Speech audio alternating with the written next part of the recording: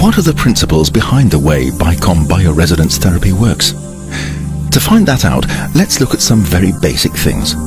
What is matter actually? Matter originates when energy is compressed. In other words, matter is compressed energy.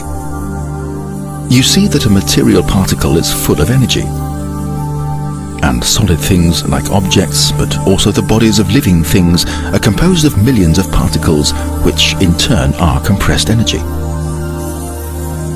So matter has a twofold aspect, 1 part particle and 1 part radiation, meaning energy.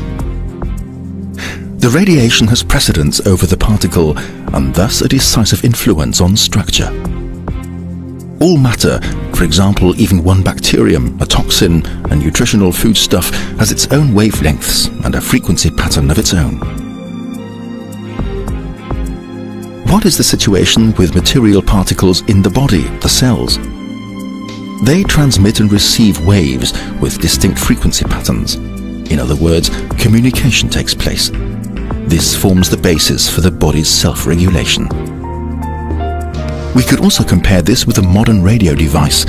Information is exchanged via distinct frequencies. Back to the body. As long as cells are able to communicate with each other unhindered, meaning that the body's self-regulation is therefore intact, that body can be described as being healthy. Let's now imagine that an undesired substance manages to get into the body, for example mercury, a pathogen or pollen. What happens? To understand this, we're going to make a short excursion into hydrological research. Depending on age, the human body consists of 40 to 80% water. Water has the ability to form clusters and store information due to its dipolar properties. Let's take a look at a water molecule. Hydrogen has a weak positive charge, oxygen a weak negative charge. As a result of this dipolar nature, the molecules can combine with one another and form so-called clusters. If, for example, a harmful substance were to now penetrate the body, water clusters would form around that substance.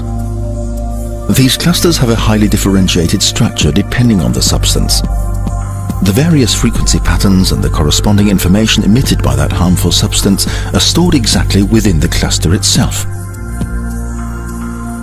Even when the actual information medium no longer exists, the cluster structure bearing the stamped information can continue to exist and have a disruptive effect on the body.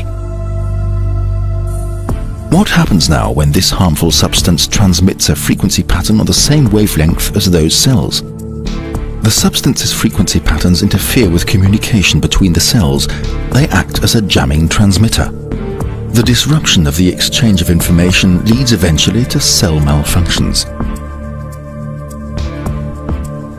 If that malfunction persists, it displays itself in physical symptoms and changes. So how does the BICOM device function? Let's start off with a diagnosis. With the help of the BICOM device, it can be determined which substance is causing disruption in the body. To do this, the frequency patterns of the presumably damaging substance are relayed to the patient's body via the device. With the help of a bioenergetic testing procedure, the electroacupuncture test for instance, it is determined whether the body resonates with that substance. In terms of the therapy, the following now occurs. The patient lays their hand on a metal plate, the so-called input electrode.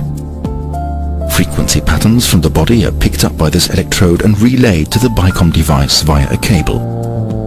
What is being dealt with here are both interference frequency patterns and physiological or healthy frequency patterns.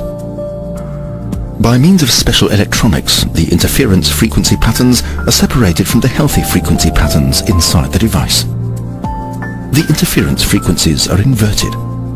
The physiological, in other words healthy frequencies, are reinforced.